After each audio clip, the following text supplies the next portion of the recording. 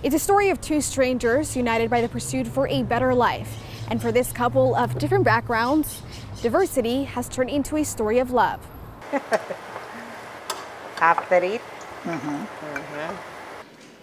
where we meet. Both Consuelo and Kishor Kumar laugh, remembering how it all started. Never. I never crossed in my mind even once I'm going to be married with different culture. But now their home tells a different story. When I told my family she's from Guatemala, they start looking in the map. What's Guatemala? It's there somewhere, you know. Where they're turning maybe all the maps. Kishor's family was already looking for a wife for him, but life had other plans. The teacher told, okay, you sit with her. That's the first time. A twist to the tale of high school sweethearts. Consuelo and Kishor went from being classmates at an English school for adults in the San Fernando Valley to building a life over 30 years, raising their children in Kern County. And instead of just learning English, they each learned each other's home language as well. His language?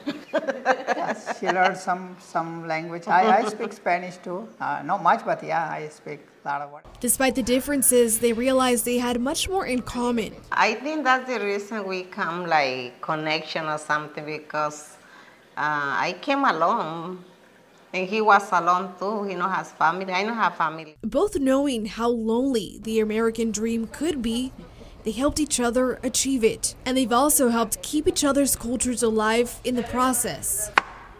From their foods, Banana macho, they call. He's dish of my country, Guatemala. The pronta is the very popular dish in India. That every morning, like a breakfast, they make tea and pronta. They both shared a love for spicy food. But he had never had much seafood, which is typical in her hometown. I show him like that shrimp, and then he said like, what's that? What animal is that? It's called shrimp. And say, eat it. No, I'm not gonna eat that.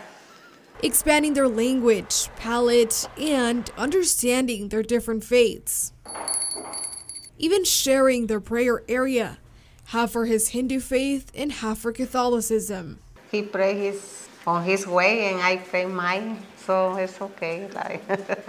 And now they share both of their cultures with their children and grandchildren, passing on their traditions to the next generation. In Bakersfield, Juana Patino, 23 ABC News, connecting you.